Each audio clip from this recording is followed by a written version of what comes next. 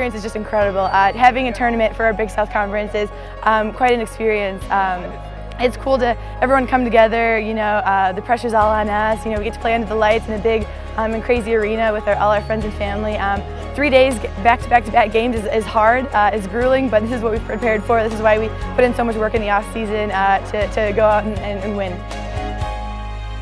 We know how good of a team Radford is, so it was just kind of going back and forth. And I think last night and the night before prepared us, and we felt mentally sharp, and we were able to come out and execute. Again, all 4 sets were very close. We were just able to, again, kind of just compete and find ways to win points.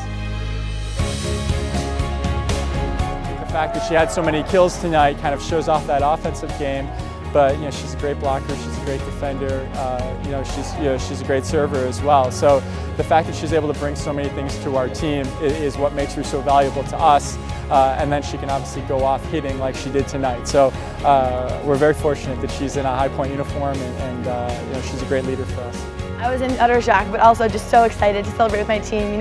Just to know that all our work that we put on into this game, into this win, came to an end. It was incredible just to celebrate with my team and to be with them, because we really are such a special group of girls this year. We were able to come out and perform well 3 nights in a row and get to lift the trophy. So kudos to our team and them individually and as a group, and I'm extremely excited for it.